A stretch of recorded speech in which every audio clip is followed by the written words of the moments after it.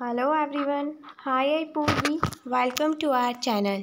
In this video, we'll discuss about harmful microorganisms and how this microorganism causes disease in humans. First of all, what are harmful microorganisms? Microorganisms are harmful in many ways. Some of the microorganisms can disease in human, plants and animals.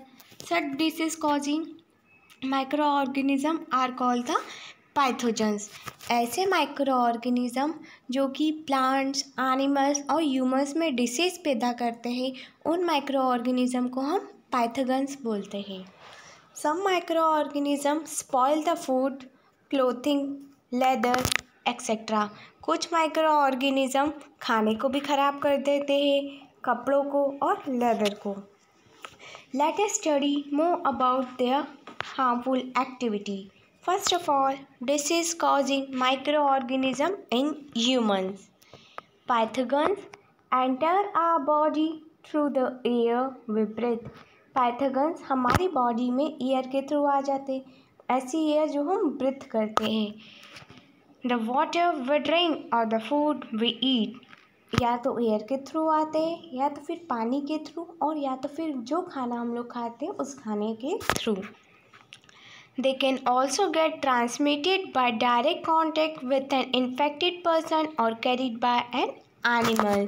ये या तो फिर direct contact से भी transmit होते हैं। अगर कोई इन्फेक्टेड पर्सन है, अगर किसी पर्सन को कोई बीमारी हो रही है, अगर हम उसके कांटेक्ट में आएंगे तो वो इन्फेक्शन हमारी बॉडी में भी आ जाएगा। और कैरिड बाय एन एनिमल, और अगर किसी एनिमल को कोई डिसीज़ है और हम उसके कांटेक्ट में ज़्यादा रहेंगे तो उसके बैक्टीरिया, उसके माइक्रोऑर्गेनिज्म हमारे अंदर भी आ जाएंगे। Microbial disease that can spread from an infected person to a healthy person through air, water, food or physical contact are called communicable diseases.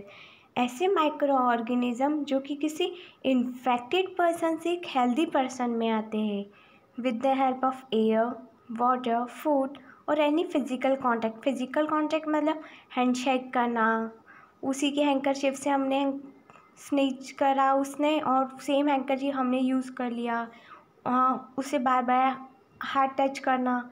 इस टाइप के फिज़िकल कांटेक्ट में अगर हम रहेंगे तो हमारे पास हमको भी डिसीज़ हो जाएगी। और ये ऐसी डिसीज़ जो कि किसी इन्फेक्टेड पर्सन से एक हेल्दी पर्सन में आती है, इस डिसीज़ को हम बोलते हैं communicable diseases. Example of such disease include cholera, common cold, chicken pox and tuberculosis.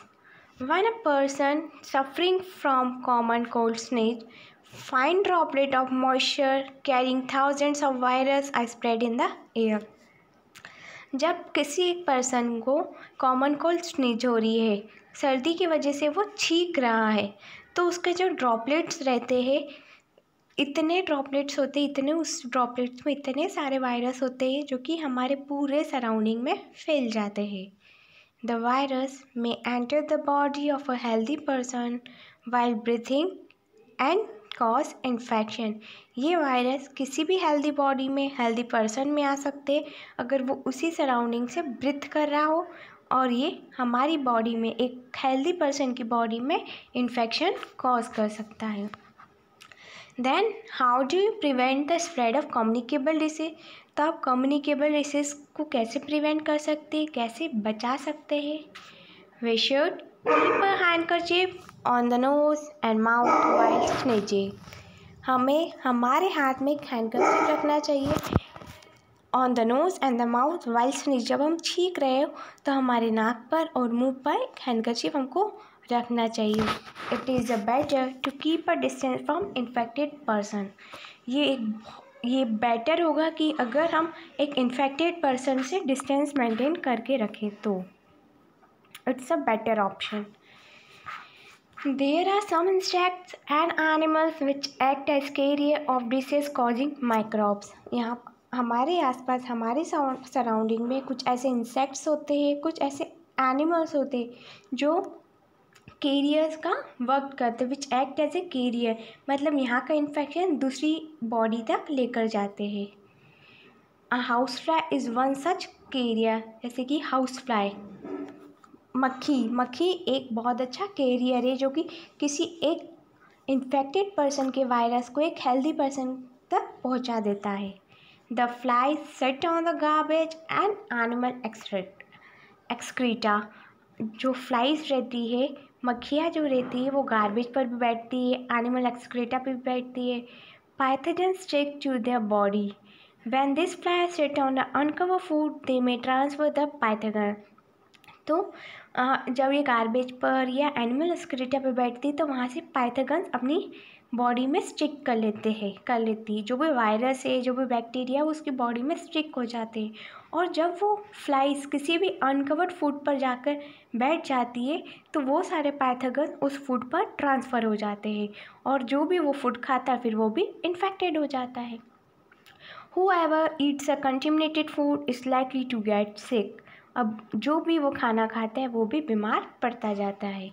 So it is advisable to always keep the food covered, इसलिए एडवाइस दी जाती है कि हमेशा अपने खाने को कवर रखना चाहिए।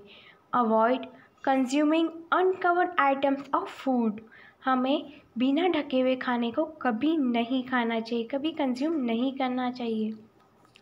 Another example of the carrier is the female Anopheles mosquito which carries the parasite of malaria.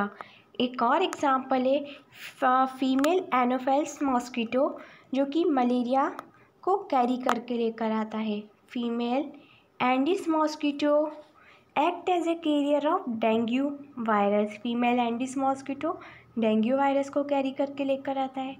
How can we control the spread of malaria और डेंगू, अब हम मलेरिया और डेंगू को कैसे कंट्रोल कर सकते हैं।